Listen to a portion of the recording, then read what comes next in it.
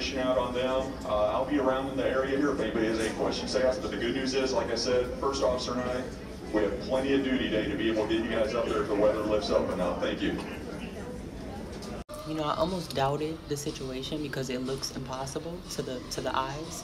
But I had to realize that God told me this specific date, right? He already told me the date. That means he did not lie. So whatever is going on is just a distraction. I don't care what is happening. I don't care what it says. Oh, there's an alert going on that there's a travel ban. God told me that I will be leaving the 17th. He told me.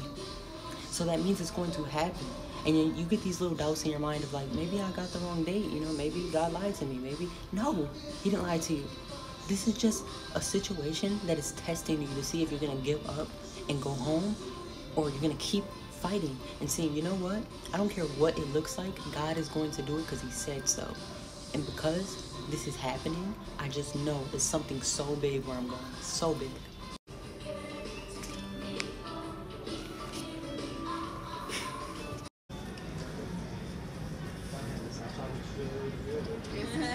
You can see most of the snow right now is going to the north of us, which is good. Hopefully it'll stay to the north of us. I know they originally said a noon departure out here, but the crew and I, we looked outside like, hey, I think it's let up enough. We can go ahead and try. We got some extra gas. We're going to push back, de-ice again, and then hopefully make it out to the runway, blast off to Chicago.